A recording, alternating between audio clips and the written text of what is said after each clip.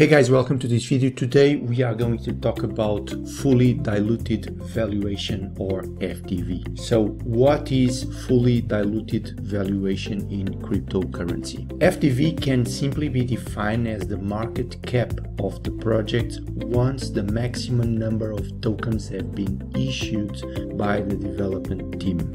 In other words, it is a method of calculating the future market cap of a project. So here's the formula to calculate the FDV. FDV equals the maximum supply of a token times the current market price of the token. How is FDV different from market cap? Market cap can be defined as the current market value of a blockchain project. So market cap equals the circulating supply of token times the current market price of the token. So here you see the difference. So the market cap takes into consideration the circulating supply, and the FDV or the fully diluted valuation takes into account the maximum supply of a given token. So when a token is listed, there are vested tokens, there are locked tokens, and they are going to be unlocked accordingly to a vesting schedule. So if the price doesn't change, which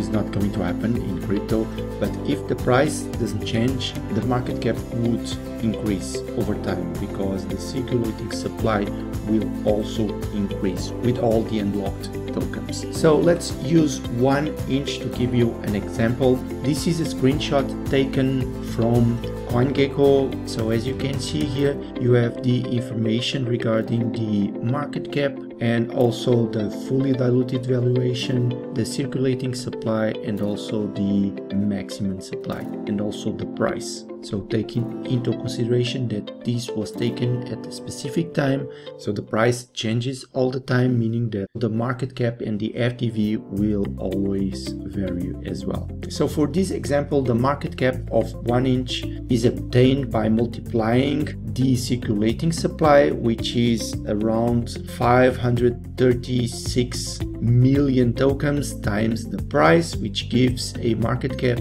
of $365 million.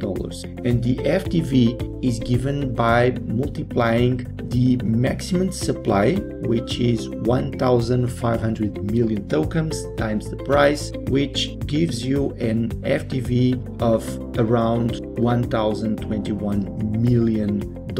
So again, bear in mind that this is always changing because the price changes, and also over time the circulating supply will also increase. So FDV can be used as an indication of the future value of a project, but how reliable FDV is as a valuation parameter?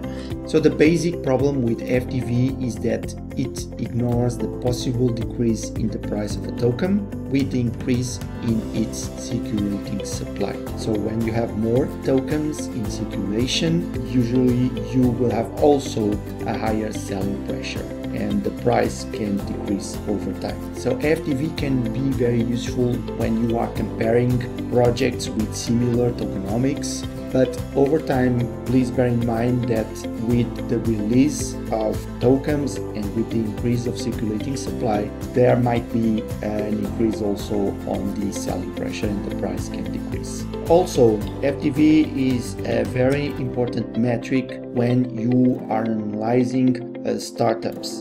So during seed rounds, private rounds, IDO rounds, it's always important to take a look at the FDV and compare this value with other projects to see if the project might be undervalued or overvalued. So guys, that's it. Thank you so much for watching. Please don't forget to subscribe to our YouTube channel.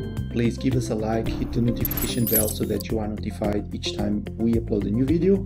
And if you have any questions, please feel free to leave a comment. Thank you. Bye bye.